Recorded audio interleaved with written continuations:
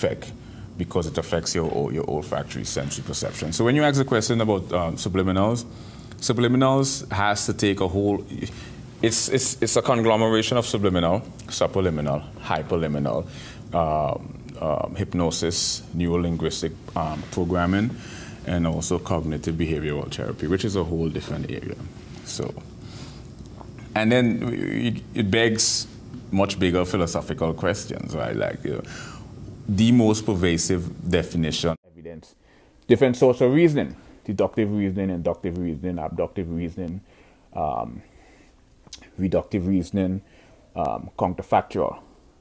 In this one particular lecture on my website, I ventured into subjects such as what is a premise, what is a proposition, what is an axiom, you know, what is a supposition, you know, what is a postulation,